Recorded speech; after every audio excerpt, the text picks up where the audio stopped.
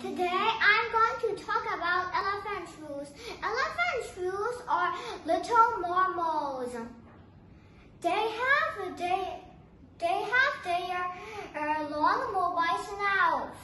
It can move around like the elephant trunk. They have fuzzy fur that can be white, yellowish brown, gray, and brown or black. So then they eat termites, worms, ants, and other insects too.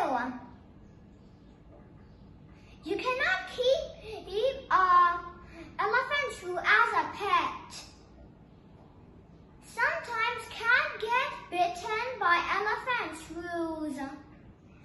And cats do not eat elephant shrews because of the taste and the smell is not good. That's why you cannot keep them as a pet because of they are a little dangerous. So you cannot keep them as a pet. Also, cats get bitten by them.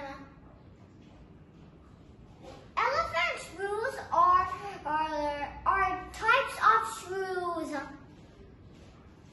Do you know why do people call them elephant shrews? Because of their long mobile snout can move around like an elephant and track. They can live in forests. You can find them in southern Africa.